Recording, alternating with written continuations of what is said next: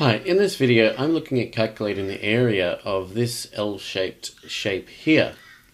Now this shape is really made up of two rectangles or a rectangle and a square depending on how you look at it. You can actually split it up two ways. So you've got a choice. You can split it up by putting a line up there, and then you've got this rectangle and this rectangle. So you'd have a 4 by 2 meter rectangle and well, we don't know this length and we'd have to work out this length as well, but we've got enough measurements we could work it out.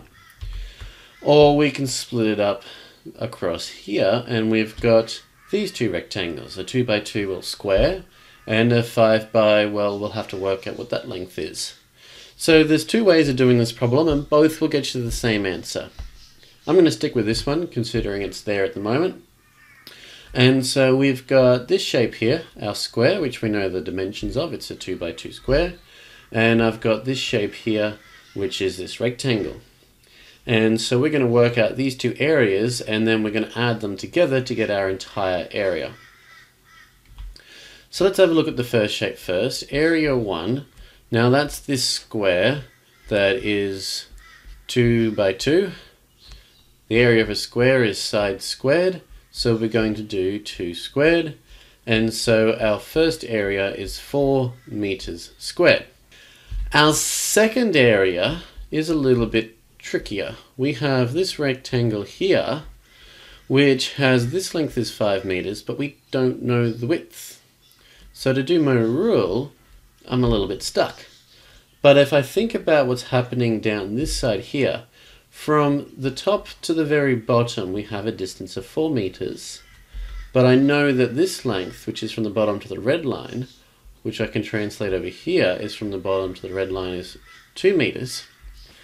So I've just got to work out, knowing the fact that from the bottom to the top is 4, so the bottom to this point is 2, so then what's this point going to be?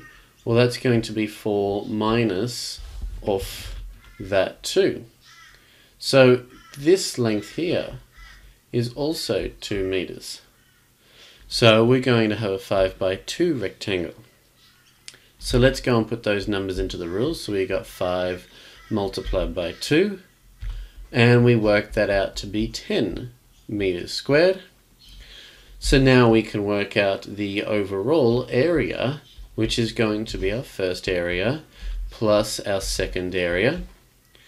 And so doing that, so we've got our first area was 4, plus our second area, which was 10. And so our total overall area is 14 meters squared. And we're done. So if we've got a shape that we can break up in other shapes, you work out the individual areas first, and then you either add or subtract to get your final answer.